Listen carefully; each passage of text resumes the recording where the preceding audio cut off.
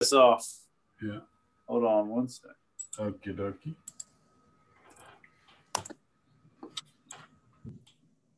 We're ready. Good evening. This meeting is being held pursuant to and in compliance with ordinance number 20-A 16, an ordinance to ensure the continuity of government during the COVID-19 disaster. Opportunities for the public to access and participate in the electronic meeting will be posted on the www.albemarle.org/community/county-calendar when available. And so with that, this is the Planning Commission, May 18th, 2021 at 6:01. Could you see if we have a quorum, sir? Madam. You want me to call? Yes, please. Would you call the quorum, madam? Yes, call the roll. Mr. Bailey. Present. Mr. Keller. Present. Ms. Firehawk. Here. Mr. Randolph. Present. Mr. Bivens. Yes. Ms. Moore. Present. And Mr. Claiborne. Present. Thank you. Thank you. We have a quorum, so I call the meeting to order. Are there any other matters? Are there matters not listed on the agenda from the public, madam? There are not. Thank you. Since there are no items on our consent agenda, can we go first to SP 2021-02, St. John Family Life and Fitness Center, and may we receive the staff report? Yes, let me pull it up. Okay. Do you see a forest? I don't see any trees, unless it's at night. Oh, yes, there's a forest. Okay, great. I hope that's not Pacific Heights. No. Good evening, commissioners. My name is Mariah Gleason. I'm a senior planner in the planning division of the Community Development Department in Albemarle County. Tonight, I'm going to be presenting for your consideration special use permit request SP 2021-00002, St. John Family Life and Fitness Center. The subject property for this proposal is located at 1569 St. John Road on tax map parcel 6678. The property is located in the rural area about 0.6 miles south of the intersection of Gordonsville Road and St. John Road. Parcels surrounding the property are generally used for residential and agricultural uses. There are two existing buildings on the 6.1 acre parcel. The larger building to the north is St. John Baptist Church. Located directly behind the church is a small cemetery. The second building on the property is a single-story frame building that was a historic Rosenwald school. The building was constructed around 1923 as a school for rural African-American students until 1954 when schools were desegregated. The applicant is requesting to adaptively reuse the historic school building as a local community center. The applicant's narrative states that they plan to use the renovated space to offer an exercise room, a display room with amenities that include a library, computer, and museum to share the building's history. The renovated space will also offer multiple meeting areas for groups, classes, lectures, and workshops. The building is approximately 1,500 square feet in size. The applicant is not proposing extensive external changes to the site to accommodate the use. That said, there will be some on-site improvements to make the proposed community center building handicap accessible. During the review of this proposal, no outstanding concerns were identified by staff or members of the public, in which case I'll make my presentation brief. Staff found a number of factors favorable to the proposal, including the restoration and preservation of historically and culturally significant local building, that the proposed use would act as a publicly accessible educational resource, and that the proposed use will provide services and support to rural area residents. No unfavorable factors were identified. To preserve the factors that were found favorable, staff recommends the following 4 conditions. The applicant has indicated that they are agreeable to these conditions as well. So this actually concludes staff's presentation. The commission has the report, so if you have any questions regarding information provided here or in the staff report, I would be happy to elaborate. Can you unshare for us, please, so I can see everyone? I can do a share everyone. Thank you. Just for a second.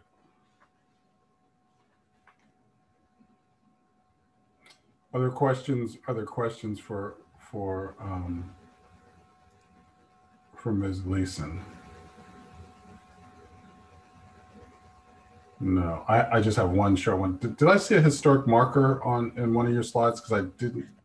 Yes, there was. There was a historic marker, I think, that was applied for and received, well, in 2016, they received approval for a marker. Perhaps someone, and that's about the school, or is it about the church? And maybe somebody can speak to that when we get there. That's all right. Maybe it's about the school. Maybe the applicant can speak to it. Thank you, ma'am. Okay, so since we have no other questions for Mariah, okay, then we'll go and hear from the applicant. And I don't know who's speaking this evening. Jody, is that you? Were you speaking? Becky, Ms. Kenny is going to start. Okay. Okay. Chair Bivens. Thank you. Okay. Welcome, Ms. Kenny. Thank you. Thank you. Good evening. Thank you for this opportunity to share with you our story and history of our nonprofit.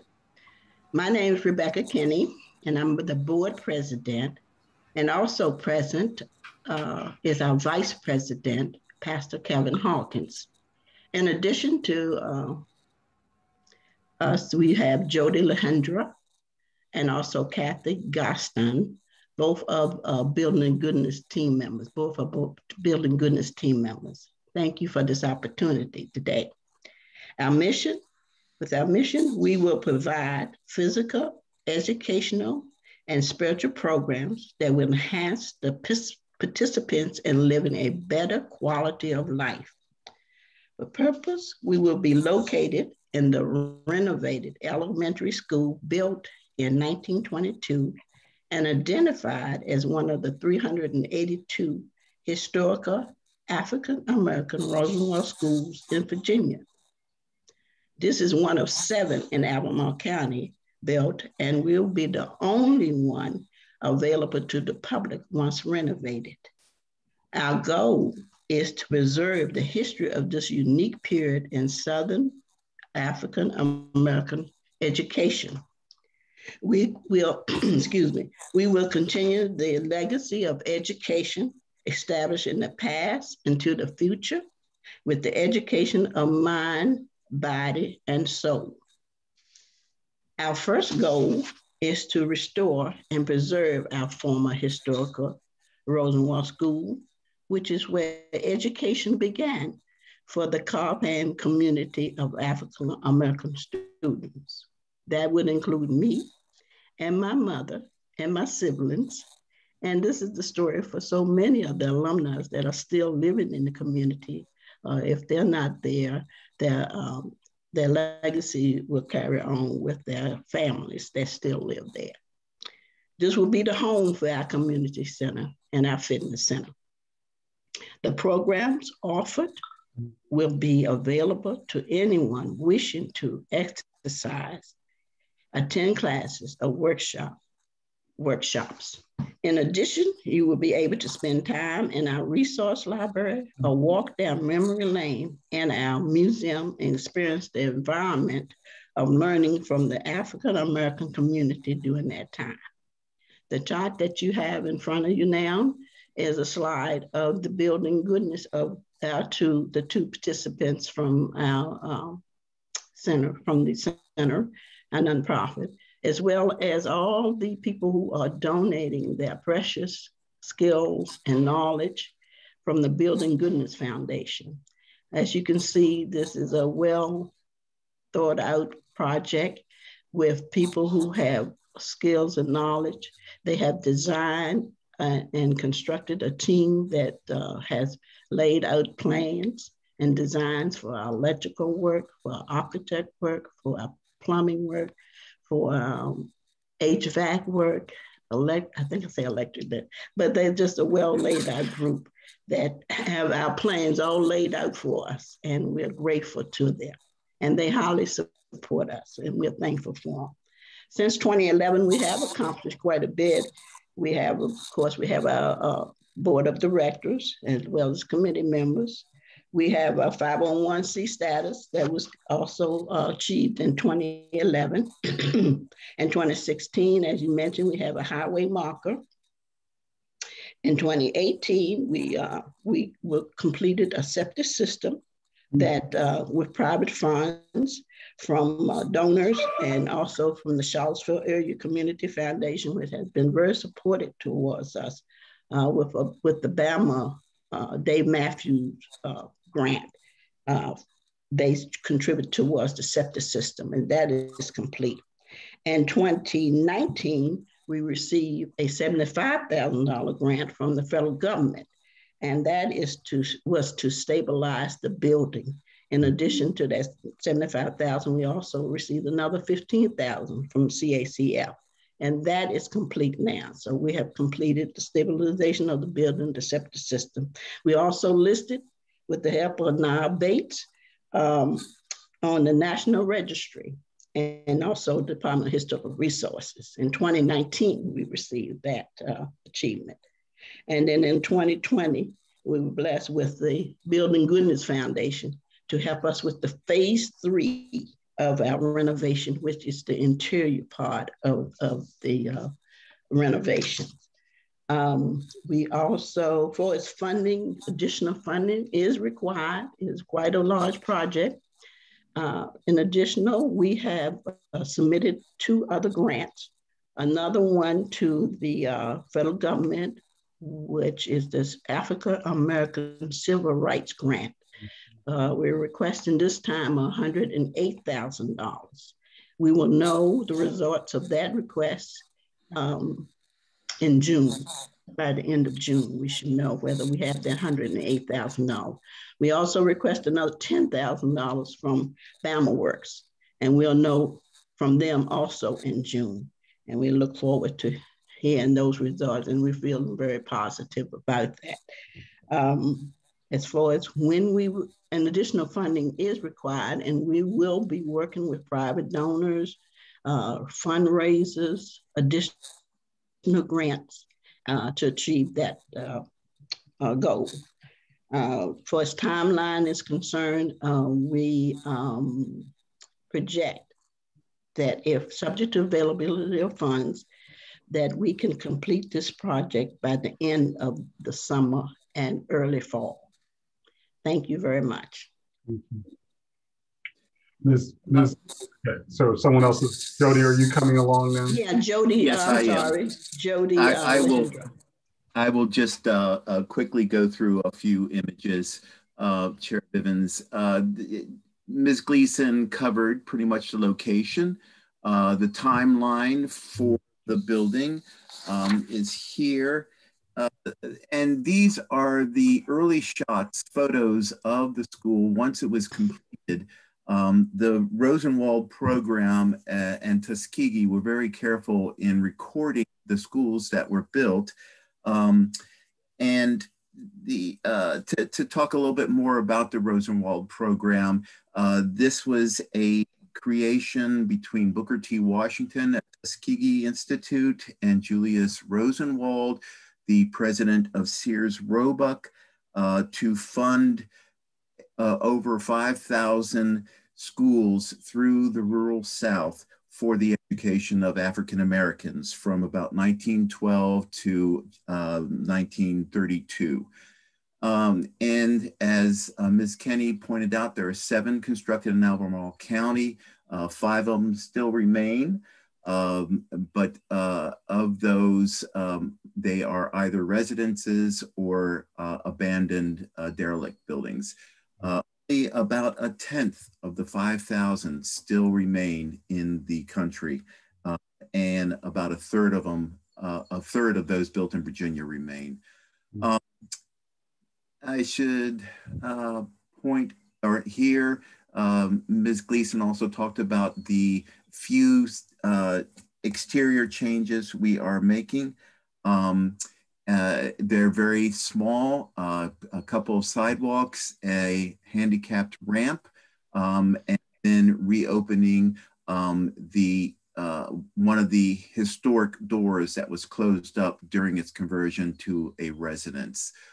Inside, it was through my on-site research, I discovered that almost 85% of the interior finishes still remain underneath the renovations and added drywall put in by the house conversion. I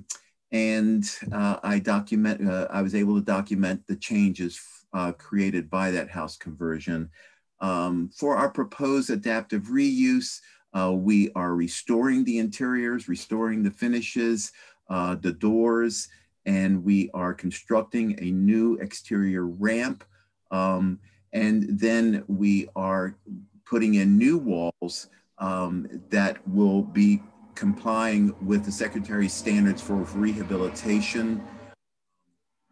Sorry about the helicopter, it's Pegasus. For rehabilitation, and that they will be obviously modern changes to the building. And you can see an elevation of the ramp.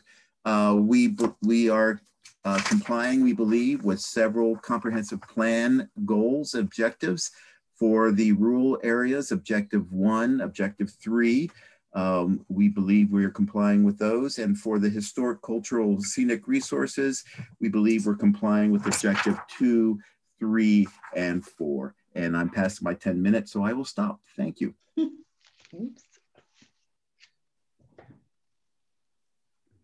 Are there questions for the applicant?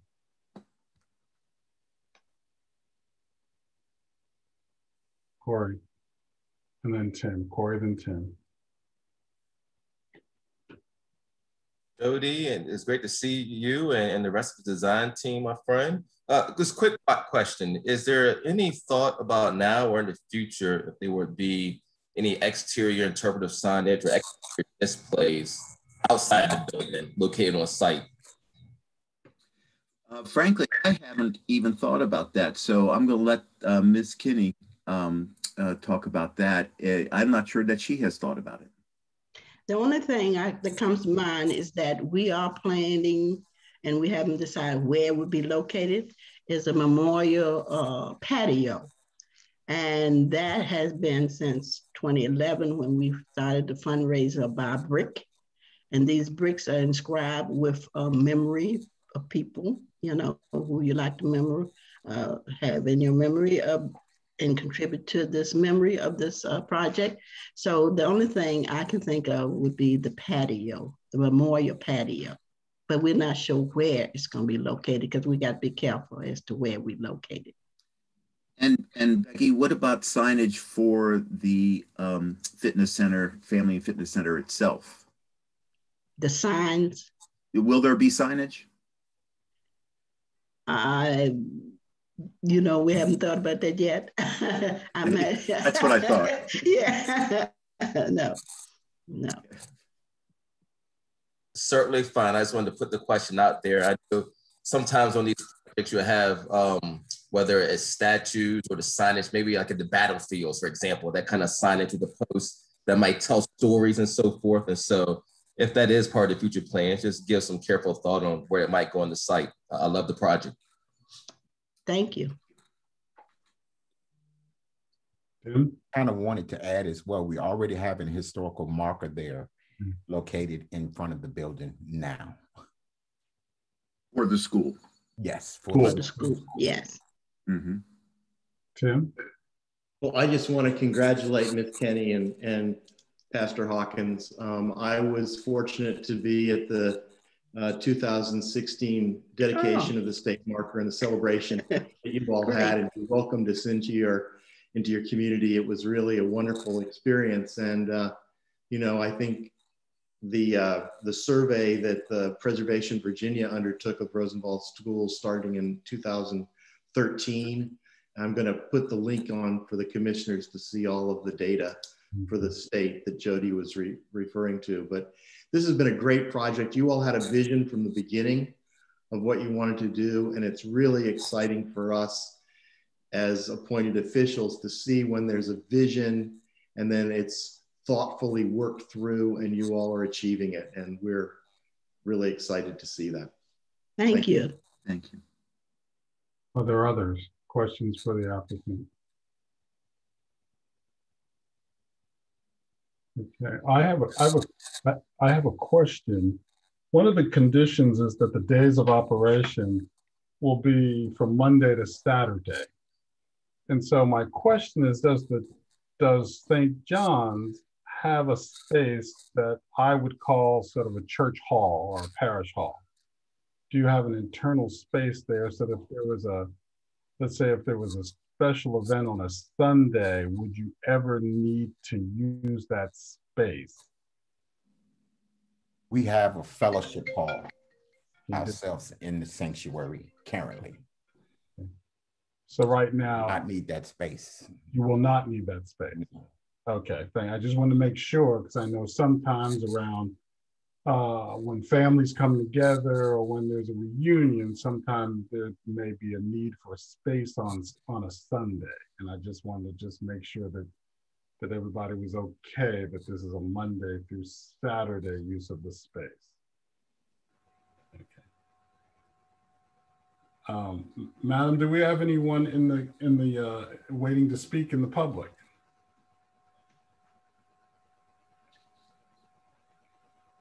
Carolyn.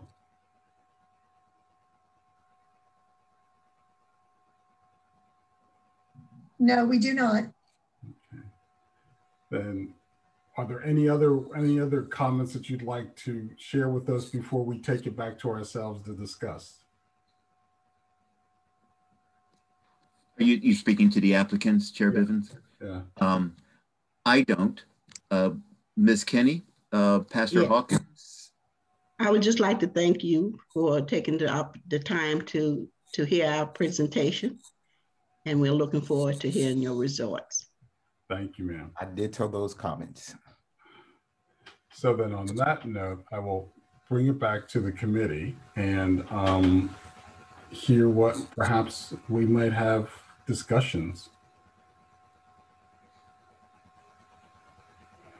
Karen. Yeah, I didn't ask any questions because it was such a well-presented application. I really want to commend you for your work. That's really all I have to say. I think it's a great application, and I'm so glad that you all have spent all the years and diligence to bring it to this point. Thank you. Anyone else? Rick, please. Thank you. I would echo everything Karen and Tim said. Well, I'm not hearing a lot of conversation. This is interesting for us. We usually don't have a lot to say except for, yes, Daniel. I don't have much to say other than say I'm excited to see it actually come out, be completed and be able to visit and learn more about the site and its history. So thank you for this application. Well, then I will just yes, Corey. I'll go last, Mr. Chairman. I understand that. So I would only say that I would encourage you to give some serious thought to being able to put some interpretive signs around the project when you do finish it. And let me connect this to a reason why I'm stressed. I will stress that with you. Because recently the Charlottesville Albemarle Tourist Bureau has said that one of the things that it's seriously considering is putting together sort of a route to lift up Black history in this area. And so I would hope, since you're the only Rosenwald school that would be open to the public, that you would be on that route. And so the other interesting thing is that where you sit in an area that's got a number of wineries and it's got a cidery. So you have lots of people who will be in that area, just doing the other things that people seem to be promoted for. And how wonderful that as they're driving down 231, they might take a right-hand turn and learn something about the other part of our community that's been here for all these years. And so I would encourage you to work with, I'm sure there are people in the town, and probably Tim knows someone who he could help to direct to sort of make sure that you get those interpretive signs. And so could I respond, Chair Bevins? Sure. Oh, well, not really, but. Oh, forgive me. Not really. But you can at the for the supervisors. Okay. Okay. I was just going to confirm what you have recommended that we have already. That is part of the proposal that we have made. And so, you know, on that piece, I think I'm going to let Corey go for it because he's got something he probably wants to get done so we can, you know, get you all home and move on to some other business. Thank you, Mr. Chairman. And I echo everything you said. That was the reason for my question about the interpretive signage on the site. It will just be amazing to be able to attract people, even when it's not open, to come by and read and learn and so forth while they're in the area. And I would like to say also, I'm just so proud that this is actually in my district. It's not too often where you get something that's not the run of the mill, right? You can sit up here and smile and be like, yeah, I'm really proud of that. And as a fellow architect, I can also sleep at night because I know Jody is on the project and I know it's in really, really good hands. And as an architect, I'll also would say these are the kinds of projects that breathe new life into the community. And so with that, I'm prepared to give my enthusiastic support behind this project. So if there's a motion available, if there's no other discussion, I'm happy to do. Mariah, are you kind enough to put the motion back up for us, please? Thank you.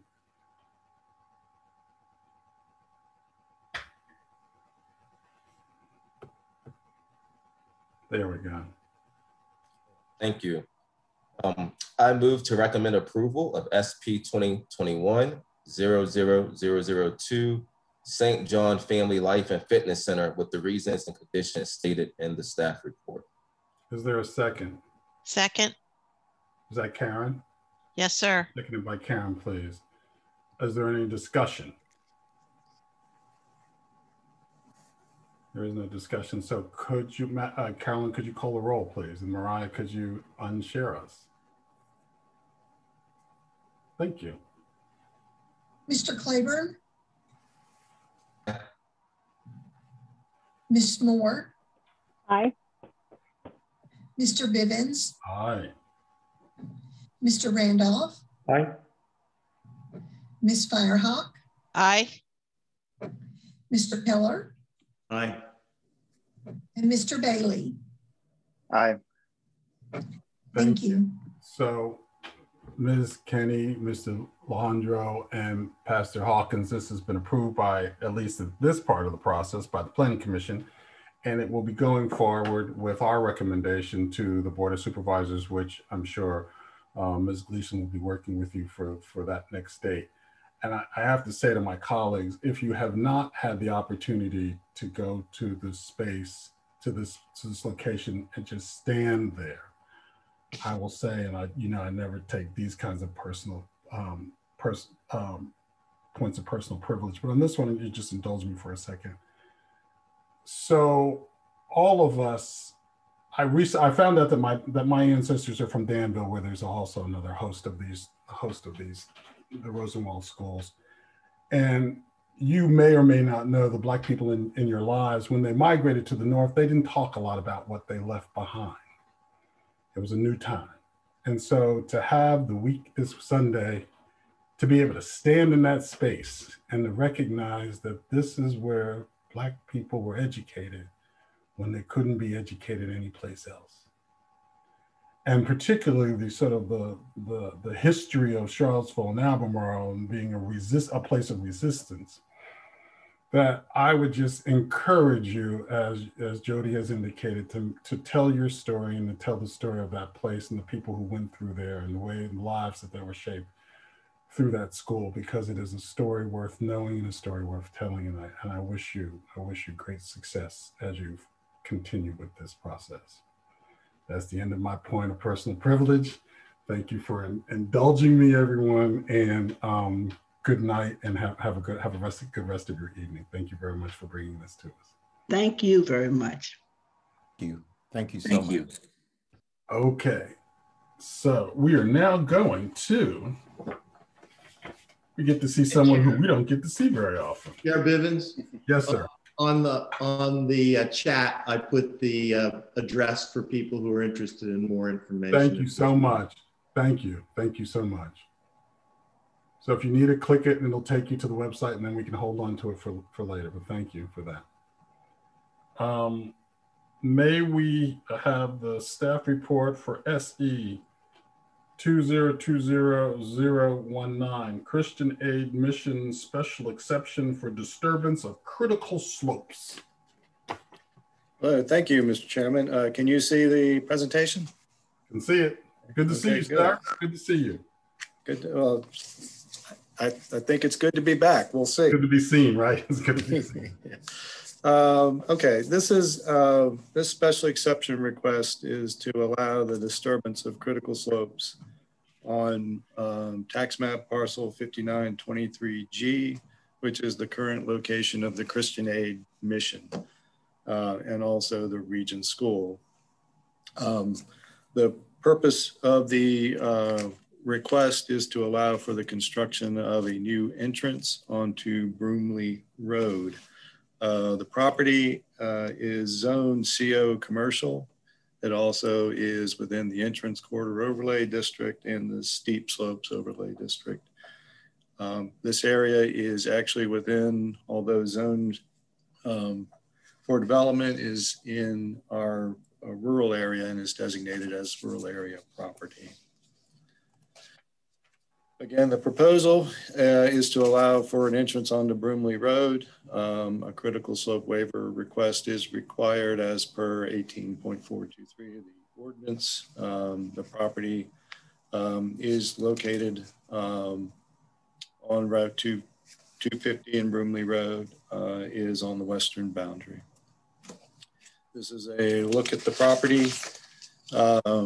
Vicinity map, which also shows the zoning for the area. To the east of the property is commercial properties, a tractor dealership, and also a church. To the west is Ivy Nursery. To the north are rural or residential neighborhoods, Floridan and part of Farmington. And to the south is rural area uses and agricultural and open space area. This is an aerial photo of the property. The area that is being impacted is the area in the top center left side of the photo. Route 250 to the south, Broomley Road to the left, and the building on the far left edge is Ivy Nursery. This is a shot of the improvement area. Also a cross-section and a larger photo of the area highlighting the critical slope portions that will be impacted. And we have a larger picture of it. We can come back to these as needed if you have questions or want to discuss these as we move forward. To provide a little bit of history that's relevant to this proposal, in 2014, a critical slope waiver request was submitted in conjunction with a special use permit 2014-05. That special permit was for the expansion of Regent School. And it was to allow access to Broomley Road. In part, it was a way to address traffic concerns with that school expansion.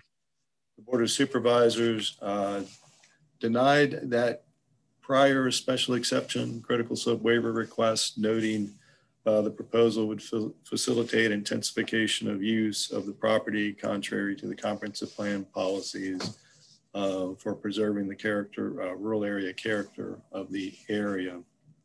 Again, this review was in conjunction with that special use permit expansion request for the private school. As noted in the applicant's narrative, some board members did note that the timing for the closure of the Broomley Road Bridge at that time for reconstruction was a concern that they had in approving that new entrance at that time. To close the history on the special use permit, the special use permit was approved for the expansion of Regent School, but a sunset was placed on it at the time that said they would need to leave the site within 3 years. That sunset was rescinded in 2017. So they could actually stay on that site indefinitely, but the school has purchased another property in the county and with the hopes of relocating in the future. The specifics of this proposal, About a little bit less than 5,000 square feet of critical slopes would be impacted, not quite 1% of the 12-acre parcel. The impacted slopes are mostly man-made and related and have been related over a number of years to the construction of Brumley Road, an old access road adjacent to the railroad tracks, the railroad track itself, and the recent bridge upgrading had some leftover fill area, I think, was deposited in this general area, if I'm not mistaken. There are no other critical slope or critical resources that are identified or located adjacent to these particular critical slope areas, such as floodplain or stream buffer. I will note, though, this entire area is in our South Fork Ravenna River watershed, which is an area of protection, a level of protection we want to make sure that we cover. The access road on the site onto Brumley Road and the entrance itself is in a location where it can meet county and VDOT design requirements. In reviewing waiver requests, the county engineer reviews aspects of the proposal under the noted zoning ordinance section, and they look at the impacts to movement of soil and rock, excessive stormwater runoff, siltation, loss of aesthetic resources, and effluent. The full engineer's report is in the Planning Commission staff report, but their conclusion was that there was no engineering concerns that would prohibit the disturbance of these critical slopes. And Matt Whitland from our county engineer's office is here if you have questions regarding that or any issues related to the proposed construction, to the extent that that's been evaluated at this time. In making this in taking a decision, the commission on this proposal, the commission and the board have to consider their decision based on certain findings contained in this section of the ordinance. And the waivers can be granted if there's no detrimental, if there's a finding that there is no detrimental impact to health, public safety, and welfare, orderly development of the area, or to adjacent properties, and that it would not be contrary to engineering practices. Staff in the staff report has provided an assessment of those areas and the findings. I don't know if I want to go through every bit of these in this presentation, but certainly can answer questions regarding them. But the conclusion was that many of these slopes are man-made and been reconstructed areas, and that granting of the waiver could better serve the public health, safety, and welfare by allowing for a safer alternative access to a signalized intersection, which would provide for safer development to the site. That is in regards to finding A, which is a strict application would not for the purposes and intent of the ordinance or otherwise serve health, public safety, or welfare. The finding B, the alternatives proposed by the developer would satisfy the ordinance, the intent of the ordinance to at least an equivalent degree. There have been no alternatives provided that would have no impact to critical slopes. There was another option for design that was looked at that would have greater impacts to critical slopes. And it also should be noted that any location of any new entrance onto Brumley Road would impact some level of critical slopes, since most of the abutting property has critical slopes related to it. The findings and areas to evaluate in C and D, that there are unusual characteristics to the property that or conditions that would that prohibiting the disturbance of the critical slopes would create an unreasonable ability to use the property. That is not the case in this proposal. And D, granting the modification or waiver would serve the public purpose to a greater degree than strict application of these regulations. Again, this disturbance would be necessary to allow for a safer access to intersection onto Route 250. And all the points made under A would also be applicable to, again, the public safety aspect of this proposal. So the factors favorable, the relatively small area of disturbed critical slopes is mostly man-made and not directly associated with other critical slope systems. The county engineers have identified no engineering concerns, which would prohibit the disturbance of these critical slopes to allow for the entrance. The disturbance of critical slopes would allow for the construction of an alternative access, which would be better and more safely accommodate traffic generated by the uses on the site. And the proposed entrance location can meet both county and VDOT standards for construction.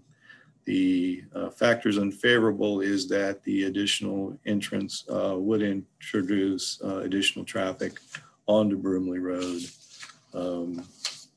Again, should be noted that the 250 entrance, the existing entrance on 250 will be retained, which would mitigate that additional traffic impact. So based on the findings contained in the report, staff has recommended approval of this special exception request with this condition, which is reflecting an exhibit that just identifies the area that's proposed for construction. I have motions for you when the time is right for those, and I'll answer any questions that you might have. If you'd like to go back to a plan, just let me know. I'll scroll back to that. Thank you. Thank you. Are there questions for David, folks? And can David, would you share your screen for a second so I may see everyone, please? Mm-hmm. Thank you. Are there questions for David? So we have Karen, and then we have Daniel. Yes. Mr. Banish, did the applicant say, I know we talked about the fact that the school had, found another place. I mean, and they need this new entrance for other uses, but do we know what those other uses are? Because I'm not clear. Obviously there's some need generated for this new bigger entrance, and I'm trying to understand what that is. Probably have the applicant is best to respond to that. As far as I know, we have no specific proposal, request, or application for a different use on the site. I believe the property is being marketed, though. The uses that could be anticipated are those that are permitted under that CO zoning.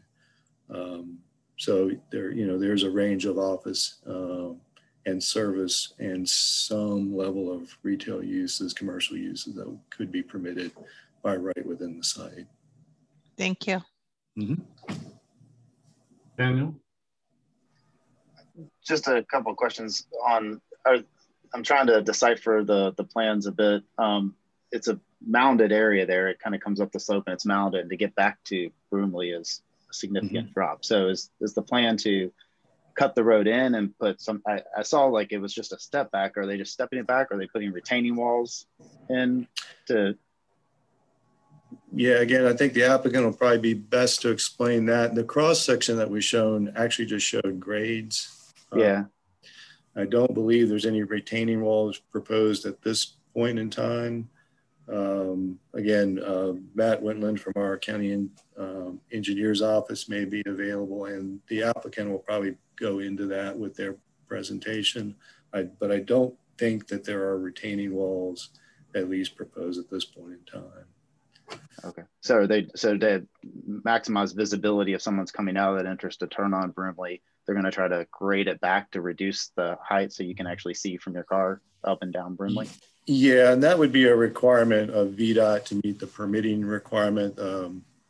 And Adam Moore from VDOT is also here and available to answer those questions. But yeah, they would have to have, the site distance is roughly equivalent to that 10 times the posted speed limit. So Whatever that requirement is by VDOT, they will have to meet, and there'll be site distance requirements in both directions.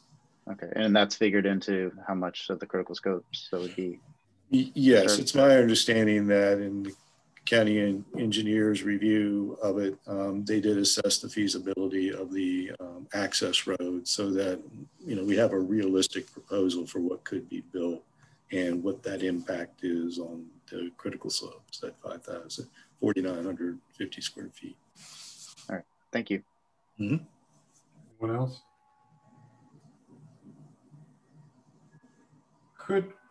If Adam Moore is here, could we hear a little bit about that intersection there? If I'm understanding it, David, it's still going to be a right in, right out. The first intersection. The existing entrance off of Ivy Road, Route 250. So right in or right out? It right now, with the approval of the Regent School, they were required to put in channelization. What that channelization does is restricts lefts out. It allows lefts into the site, but not lefts out, which would be lefts towards the city. Currently, that traffic, if you're wanting to head towards the city, you have to make a right and do a U-turn at some location. That's a requirement of the special use permit for the private school. Once the private school vacates the site, that channelization would not be necessary because the use that requires it would no longer be there. So Adam Moore, if you would talk to us about that intersection, please, as it is today, and what you might expect if this were to go forward. As David explained, with the restricted movements at the one existing entrance, what you see is really a lack of opportunities for people heading east from the site to turn around. You may remember that there has been public concerns in the past about people taking U-turns at unsafe locations. Those complaints have died down somewhat, but the fact remains that there's no good place to make a U-turn anywhere immediately west of here. The presence of this location would mean that people exiting this site could easily access the signal and go eastbound with few hurdles. Do you have accident data for that intersection? I do. saw the scatter map, but I was having a hard time reading the legend. Yes, so I would describe this as pretty typical for a rural signalized two-lane intersection. In the last 5 years, there's been approximately 13 crashes, the great majority of which are rear end crashes, which is what we expect at traffic signals. When you introduce a traffic signal, people not paying attention come up on a red light and hit the person right in front of them who stopped for the signal. Very few of the crashes at the intersection are related to this site or the existing entrance. There's only been actually 3 of the 13 were not rear end. Most were just property damage, so minor crashes is another thing that we expect at signalized intersections. The crashes, there's a lot of crashes, but oftentimes they're less severe because rear end crashes are just generally not as severe. And then there's always a few crashes at every intersection that are sort of wild card, hard to explain or not really attributable to anything about the intersection. Does anyone have any other questions before we go to the applicant?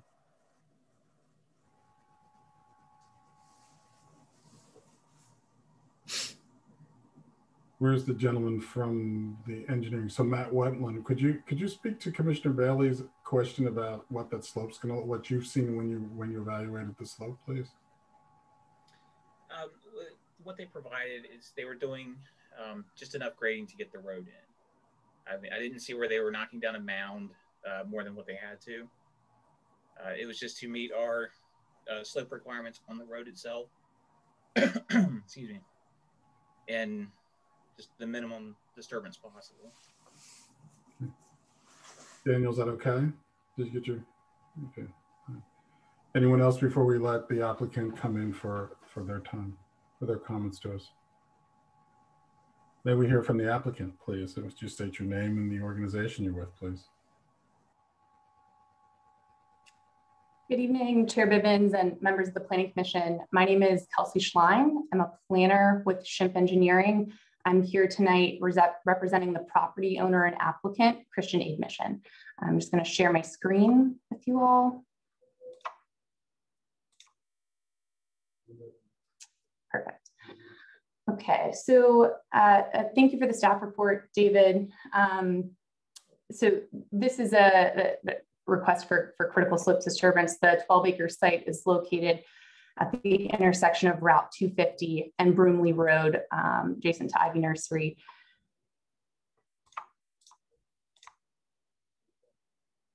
Some site characteristics: the total site is 12 acres. According to County GIS, the site area designated as critical slopes is approximately 3.03 acres, which is 25% of the site. And the area of slopes requested to be disturbed with this request is just under 5,000 square feet, which is approximately 3.7% of total slopes on the site. This map down here is showing in orange the critical slopes that are present on the site. They kind of wrap around the developed areas of the property and extend along the entirety of Broomley Road here.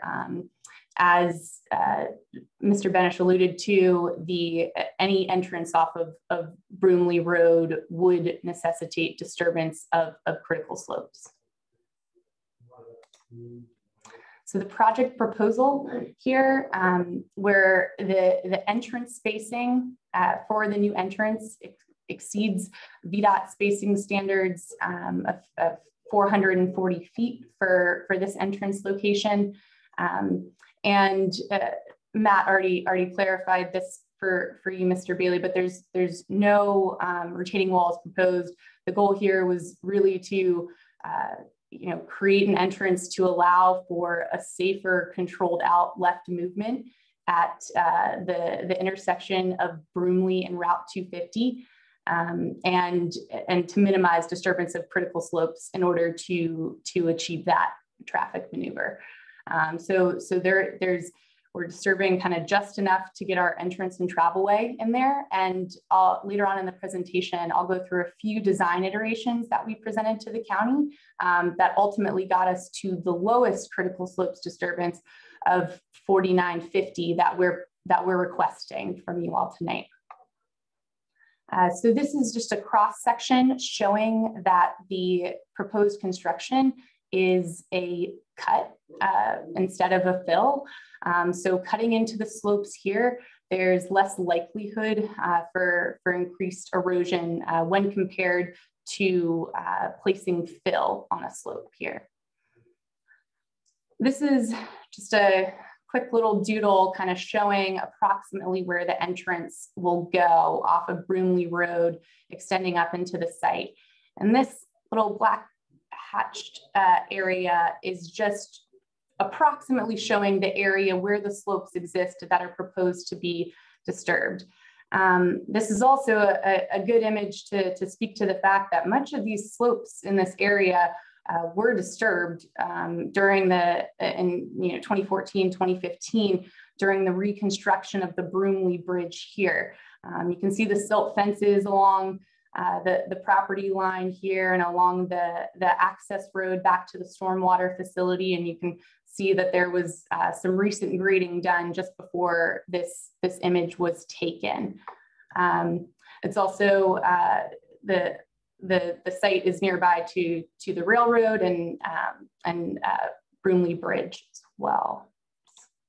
So these are just some images of the slopes as how they look today, with just some arrows showing the approximate entrance location. So kind of see it's not incredibly steep here. I believe most of the slopes in this area just are mostly in the 25% to 27, 28% range. They're not incredibly steep in this area. This is an image looking from the site, kind of at the top of the slope towards the bridge.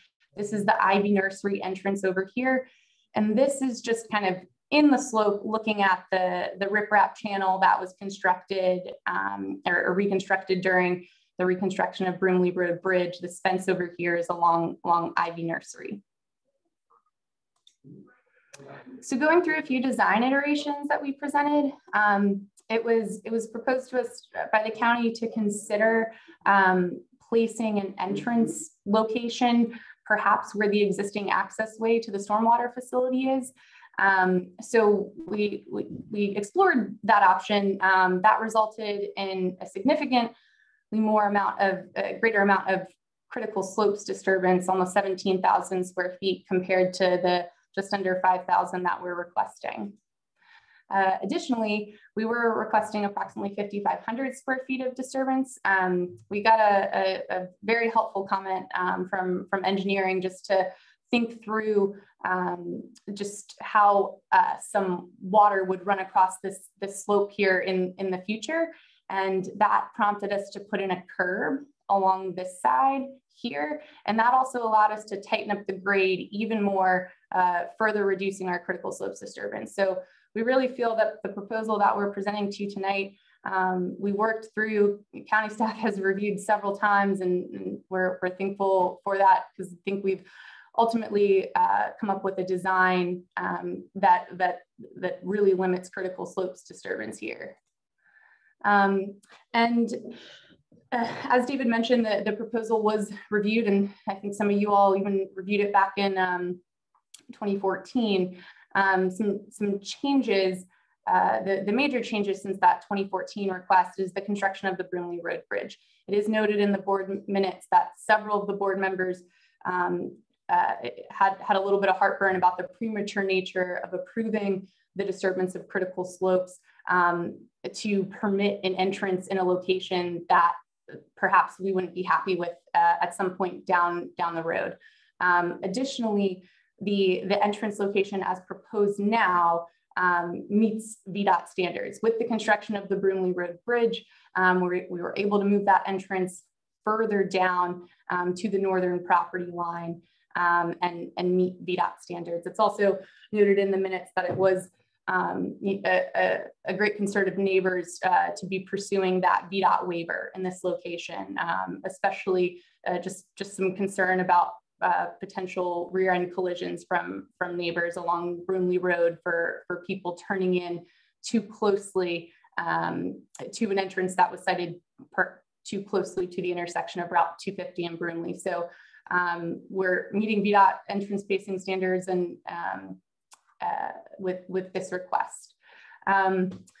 So, in conclusion, please consider the man-made nature of the majority of these slopes, and that strict adherence to the requirements to not disturb the critical slopes would not forward the purpose of this chapter or serve the public health, safety, and welfare, as there are no environmentally sensitive features that are in the vicinity of the project area that would be negatively impacted by the disturbance of the slopes. Granting of this waiver would better serve the health, safety, and general welfare by allowing for users exiting the site to make a controlled left out movement at the intersection of Route 250 and Broomley. Thank you for the opportunity to present, and I am available for any questions you may have. Justin Shimp, project engineer, is also on the call as well. Thank you. Are there questions for Ms. Line? Karen, and we'll start with Karen. Yes, my question is, what, if any, conflicts do you anticipate with locating your new entrance across from a busy plant nursery? Sure. Thank you for the question. So we actually did receive a comment from VDOT early on, just to consider if there would be any conflicting left movements. So I think the real conflict point that would happen from being located, having an entrance located across from Ivy Nursery, would be somebody making a left out of Ivy Nursery, and then also making well, I guess they would be, yes, making a left out of the Christian Aid mission site. And so the entrances are sited kind of outside of that conflict zone. I think that was kind of one of the initial concerns that was brought up, and this design and spacing meets the requirements to avoid that situation. And additionally, Commissioner Firehawk, I'm sorry I didn't answer your question during my presentation. So if I may just respond to the future user, that a future user has not been identified at this time.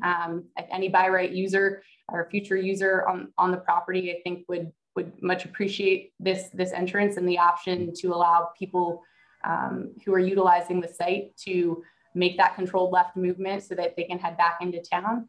And this is kind of really spurred by Regent School having a new site, perhaps moving off. And as Mr. Benish said, if there was any opportunity or chance of the school remaining on the site, the special use permit would also have to be amended because this entrance is inconsistent with their approved concept plan. Thanks. Other questions for the applicant?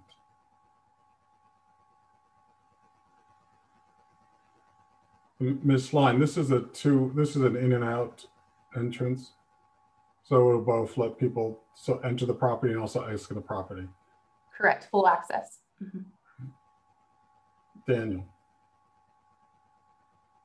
Can you go back to the placement? I know you shared some options, and one was it disturb more critical slopes as been kind of historically, and you can confirm those slopes were previously disturbed for other purposes, so they're not, preserving per se. I just want to get a sense from yours and the discussion once again from VDOT and kind of coming back to what Commissioner Firehawk was alluding to, is like having a staggered in and out with a busy nursery and the potential that may cause from people, like you said, turning right out of the nursery to get back to 250 and someone turning left across and not seeing them, and you're not right across from them, you're staggered by some distance.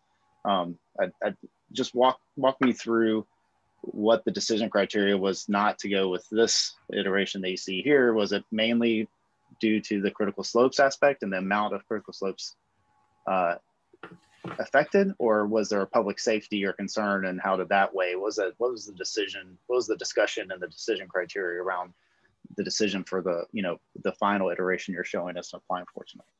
Sure. So it was mainly around the disturbance of critical slopes, but additionally that existing entrance is just kind of like an access road to a stormwater facility. And so there was some concern just about upgrading that to like or a portion of that to like a full access entrance, and just exactly how those would function together. And so ultimately it was decided that ideally we keep these two items, the access to the stormwater management facility and access to the site, separate. And Justin or Adam, if you all are both involved as well, if there's anything additional to add to that, please chime in. If they do, if you could speak to the second part of the question, which is the discussion around, potential impacts of safety of having these two staggered entrances onto Brimley Road from Highway Nursery and this site. Yeah, the entrance location and kind of how these entrances interact with one another has been reviewed by VDOT, and so at this phase, and any entrance permit ultimately is going to be granted by them. And so at this point we haven't been made aware of any conflicts that would occur with the entrance across the street. I'll just add that we focused in on limiting the impacts and grading in the water supply watershed. And so the reduced area of grading was beneficial to us. It's our understanding that the offset is conceivably acceptable under VDOT standards. Adam can speak better to that. I do know from some history that there has been some discussion that offset intersections may actually be just as safe or no more dangerous than aligned intersections, because the the same lack of visibility can occur when two people are not looking at each other making a turn. When they're offset, there's actually margin for error for that sort of activity to occur. But that's something probably better for Adam to speak to. But our understanding was the offset was acceptable to VDOT, pending, you know, further detailed planning. Daniel, you okay? Do you want to hear? I don't know if Adam wants to respond to that. It was just confirming. I reviewed the entrance location. The entrance across the street is not a significant concern. This is a very low volume road and relatively low volume entrances, and there shouldn't be too many conflicting movements, and especially with lack of concentrated peak times of travel not being aligned as well. Thank you. Other questions for the applicant?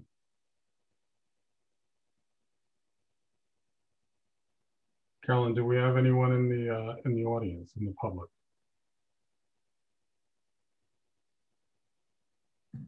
No, we do not. Okay. Before we bring it back to us, with Kelsey, would you like to close with any remarks? I've nothing additional to add, but thank you so much for the opportunity to present this application to you tonight. Thank you. So we'll bring it back to us for discussion. Commissioners, what are your thoughts on this? Rick, and then whom else? Rick, and then Tim. Rick and Tim. I am delighted to see this before us this evening, because when we last reviewed this as a planning commission in 2014, many of us were concerned from a safety standpoint of traffic going on to 250 from the site, especially because of the exponential growth of the school, and kudos to the school for that growth. I'm delighted that they've found a larger facility. I think I said at the time in 2014, I hope that as they continued to grow, they would be able to identify another campus in Albemarle County, and they've done that. And I'm very happy for the school that that's happened. I'm also happy for the traffic flow on 250 as a result of that happening. Therefore, there will be fewer U-turns as a result of the future use of the site. I do want to say that I think, given the fact that the Broomley Bridge enhancement and redevelopment has occurred, this is the appropriate and logical and really owed next step for this site, regardless of who uses the site. From a public safety standpoint, this will be a major enhancement of safety on this particular site. So the fact that they've worked to go from almost 17,000 square feet of disturbance down to just under 5,000 square feet of disturbance is a really forward step, because it's something that we did agonize over in 2014 of any impact to the critical slopes. And therefore, I just want to say that I think it's a solid proposal, and it has my enthusiastic support. Thank you. Tim. I served on the planning commission in that time with Rick, and he has done a very fine job of summarizing the situation as we saw it. There was a lot of discussion and a lot of positive feeling about moving traffic onto Broomley Road, but then the issues of the slopes came in and the supervisors weighed in. I agree that this is the time to go forward with this, and I support it. And when you're ready, if you wish, I could make a motion. Anyone else want to feel like they'd like to come forward with a comment? No one else. I will simply say that I mean, Ivy Nursery is the nursery that I sort of am in and out a lot. I know it's hard to believe that I'm a gardener, but yeah, I am in and out of Ivy Nursery a lot. And The one thing I can say is that it makes sense when you come to that entrance there to just look slightly right and left, and that entrance would be at sort of, it would catch your eye, it would catch one's eye as opposed to looking straight ahead, because you're looking up, you're looking to see if something comes down. So I also thought, I wasn't on the planning commission, but I also thought having it a bit offset actually works for the way I come to that entrance. The one time I would say that it will be a little challenging there, but you know, that's no different, is around the Christmas holiday. Because if any of you have witnessed how they move vehicles through Ivory Nursery, getting I guess we can call them Christmas trees, getting Christmas trees through there, it is quite a production. But that's also for the people coming down Bromley too. They have to deal with that. So that would be the only time that I think you'd see the sort of level of traffic that I think a number of us might have been concerned with. The other thing that I actually was speaking in support of this, with Northridge becoming both sort of the Western clinics and also the rehabilitation hospital and also the cancer hospital there, there's a lot of traffic that was there that probably wasn't there in 2014 when our two colleagues were reviewing this proposal. So anything that would keep some of the that would help to mitigate some of the traffic flow going directly onto 250. I think this project does that and would be helpful and helping to bring a bit more sort of logic to the way people get in and out of that particular quadrant over there. So I too, it's clearly my district, but I too would support this. And Tim, if we do get to that point, I'd appreciate it if you would move that for us, if you would please. So anyone else feel like they have a moment or a comment? Well then, Daniel. I'll be brief. As I have peppered with questions, I'm very comfortable. I just want to understand and hear the logic. So as already said, as long as, you know, anything to get off 250 is a win in my book to get some of the traffic off. And so I wholeheartedly support this. I just want to understand, make sure that what the decision was between just how much critical slopes was versus other factors. So thank you for that. And I wholeheartedly support this. And you have every right to ask all the questions you want. Also know that. So you don't have to apologize to us. Ask questions. Anyone else? Well, I guess, let's see. David, could you put up, oh, there you go.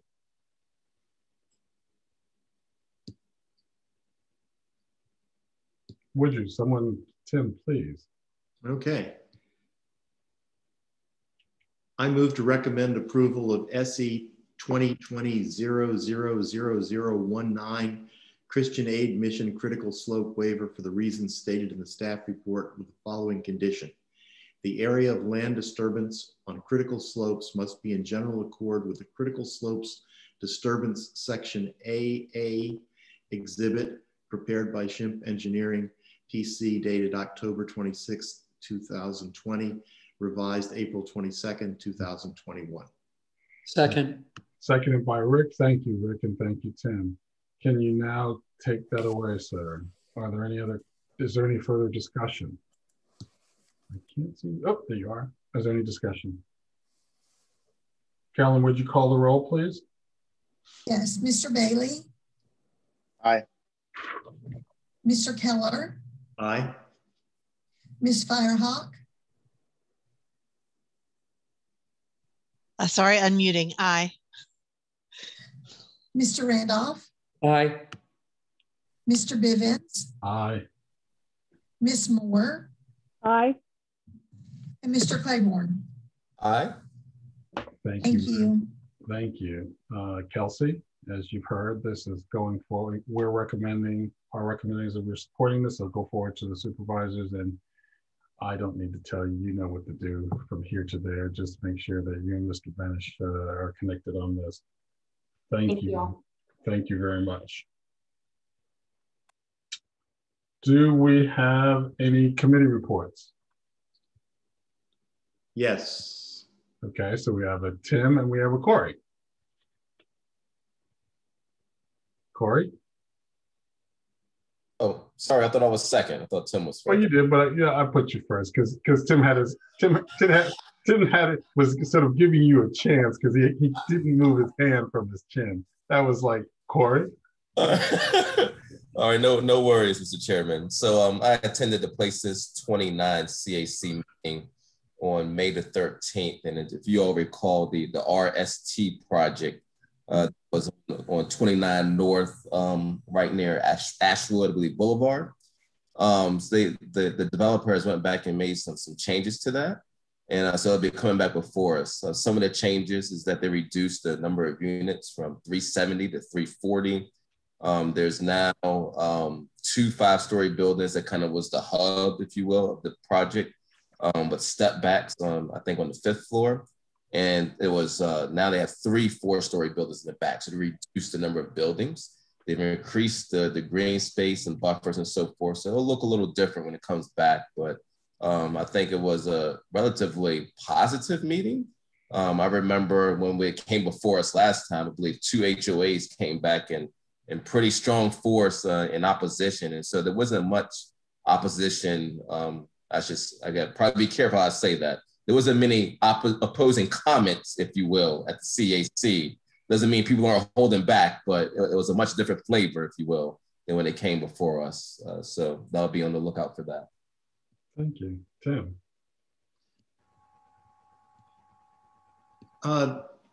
MPO Tech was quite interesting today, and a lot of it, there were two presentations in particular that I'd like to share with you briefly.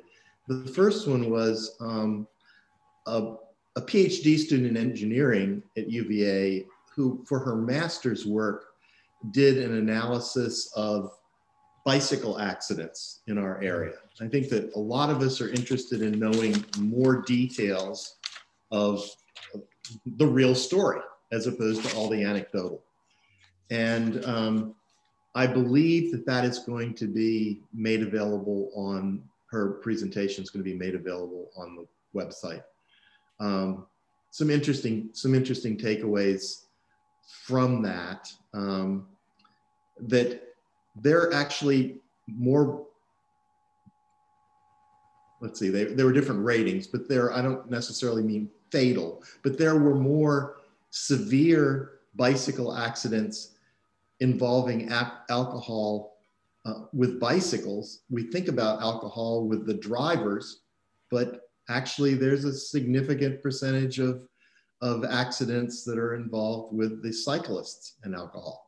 So that was an interesting one. And the Commonwealth doesn't have laws against cyclists being inebriated the way it does for automobiles. And there's maybe pluses and minuses to that she went into. So I just do that as kind of a tease to say there was interesting information. It was from several years back. It was old data.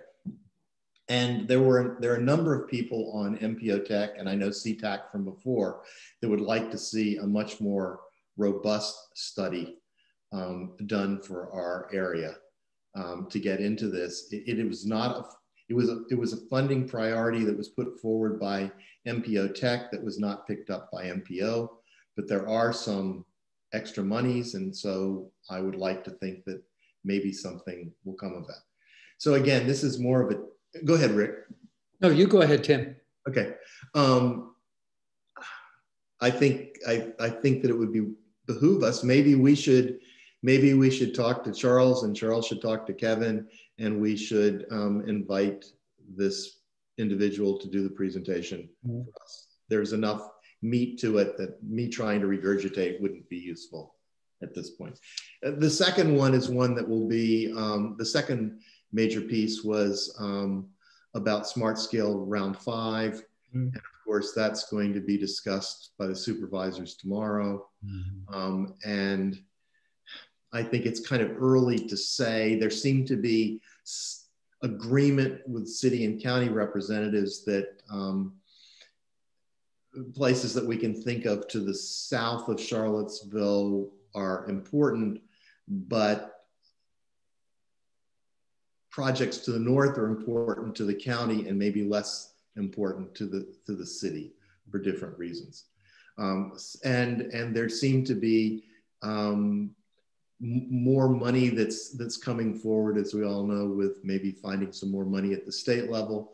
So maybe a lot of these things are going to be accomplished and there isn't going to be a trade-off. But a lot of interesting and thoughtful planning action for 250 East is looking to be around the corner. So those are the things that I took away that I thought you all would be interested in hearing about. Rick? On Saturday, I was out on the roads of Matthews County and the Middle Peninsula with 600 plus other cyclists. And Tim, I think it's really good that you brought this up. My concern is going to be with legalization of marijuana, given the fact that we don't have many dedicated trails, Capitol Trail and a trail down near Blacksburg. But outside of that, most cyclists have to use roads, and we're going to have people smoking dope. We already have that right now, riding bikes, mixing that with alcohol. And two absolutely critical things that I observed over the weekend. Number one, everybody riding on public roads needs to have a blinking red light on the back of their bicycle to help identify themselves from motorists who oftentimes are distracted on their cell phone and not paying attention much to the road. And secondly, having observed this firsthand because I was the person coming the opposite direction, having a group of cyclists riding 2 or 3 abreast on a narrow road leads to an impatient driver who then swings around and, you know, woe be you if you're coming the opposite direction on a bicycle. And this chap missed me by several inches as I was going the opposite direction. So, you know, cyclists have some responsibility here to know the laws of the road and also the rules of the road, and to extend courtesy to drivers, and drivers in turn to extend courtesy to bicyclists. But I look forward to that study when you go ahead and release it. I did have one correction I wanted to make, and because I'm reading the minutes from last week, it's even more alarming to me, is I gave you the wrong figure for Breezy Hill. It will be 80 units that they are proposing, not 69 that I said. And therefore, it's higher than the actual by right. It kind of looks like it's by right. You could look at it as super by right, but it still is 80 units. So we'll be talking more about that. The CAC, as you know, met and had a discussion last Monday about that. So we'll go forward from that. Thank you. Anyone else have a committee report? I can share that the Places 29 Hydraulic Community CAC met last night, and we received a sort of a long report, informative report from the South Ravenna Reservoir to Ragged Mountain Reservoir Raw Water Line Project. I don't know. I mean, probably, I don't remember us ever seeing that on the commission. Maybe I'm wrong. I'm looking for heads that were wiser than me on this to sort of say yes or no or maybe. But it's the pipeline going from the South Ravenna over to Ragged Mountain, and I don't know if we've ever seen it, but at some point it might be interesting just for our own knowledge to be able to have. It's not interesting, or we've never seen it. We've never seen. Oh, it's neither. It's not interesting, nor is it. Nor have we ever seen it. Nor may I add, in my knowledge, did the board see it in the 4 years I was on the board? Oh, what? You're saying the supervisors haven't seen it either? No, I haven't seen that study. Oh, well, Mr. Rapp, perhaps in one of our conversations with Ms. Weihawk, we should talk about that. It's you know, there's a, I think it would be informative for the Planning Commission to at least know about the water supply. There is really nothing in our purview there, except that it's something that we should know as we're looking at how they're sort of building out. Because believe it or not, most of it's going down VDOT. It's going down VDOT right of ways. there's a few pieces there of private property and some institutional property, but most of this is going down VDOT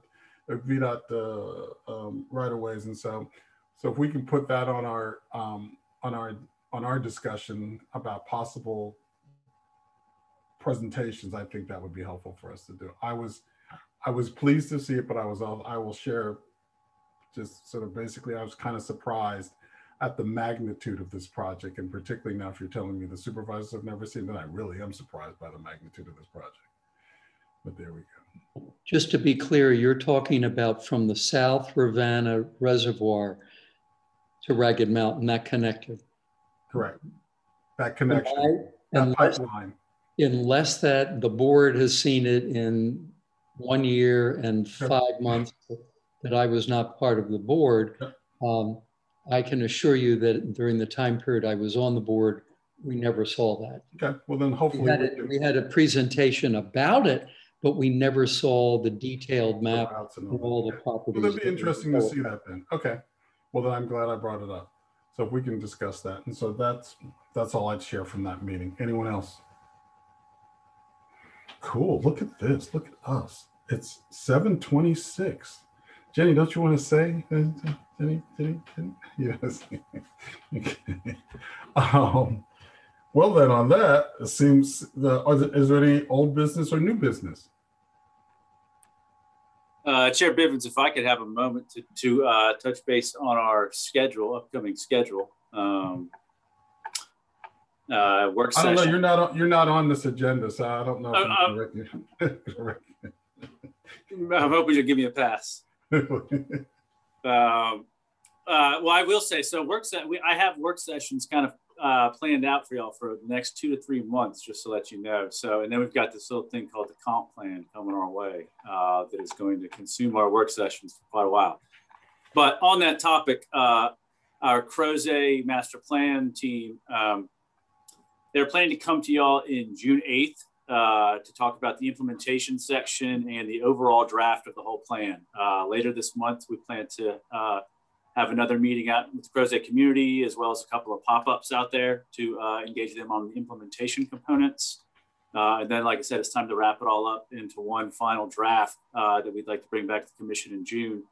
Our June schedule tentatively had a work session on the 8th. And we have 2 open dates in June. One is the 22nd and the 29th. They have asked if possible, could we move that work session in June to the 22nd, just to give them a little more time in between the outreach with the Crozet community and finalizing that chapter. So I wanted to pose that to the commission and see if June 22nd worked instead of the 8th for next month with our work session. And if so, I'd send out a updated schedule here in the next few days for the month of June for y'all. Anyone have any objection to that? Okay, well, there you go. Karen, I see a finger up. Do we have any information about when we'll be coming back in person? Not at this time. I know the board has the emergency ordinance on their agenda for tomorrow to discuss what, if any, changes are going to happen to that. But as of now, no specific information. I assume we'll wait and see what they say tomorrow. Okay. Thank you. So then I guess you can, if you share with Rachel that we're okay with that. And I want us to sort of be aware that we actually have done 2 chapters in the comp plan. We did the climate action one, which is going to be incorporated into the comp plan, and we did the housing chapter, which is going to be which we incorporated into the comp plan. So, you know, as everything else in Albemarle County, we're ahead of everybody. So we're not going to stay there. I recognize that, but for right now, we're ahead of everybody. So on that note, if anyone has nothing else to say, then I will say at 7:29, we're out of here, and we'll see you again on June the 1st at 6 o'clock. Is that okay? Is that okay? Everybody can deal with that? Okay. Goodbye. I'll be on vacation that week, so you'll have to excuse me as I'm sitting on the Outer Banks, you know. On the Outer Banks? Not thinking about you all, but you know, I will when I get back, and before I leave, I'll think about you a lot. So will the picture behind you change then when you come back? That's right. It'll, it'll absolutely. We will have a more. To that. That'll be instead of Taffy, instead of salt taffy, whatever. What's that stuff called? Taffy salt? Yeah. It'll look more like this. Yeah. Oh, of course, you are no good. You're absolutely no good. I move that we reconvene to the Outer Banks. I'm with you, This Karen. vacation home. Wait, oh, you have a vacation home there? Yeah, it's well, no, I'm renting it. I don't know. Oh, it's like, it is a 6-bedroom home, and it's just me and my family, so there's plenty of room. All right. Well, everyone, be safe until we see you and see you on June 1st, and try and figure out when we wear a mask and when we don't wear a mask. But in case you're in doubt, wear a mask. If in doubt, wear a mask. Bye-bye, everyone. Night, everyone. There we go. Okay. Charles, you're on mute. Well done. Another one. Not good. Huh? Not too bad. Yeah. Not too bad. I can't believe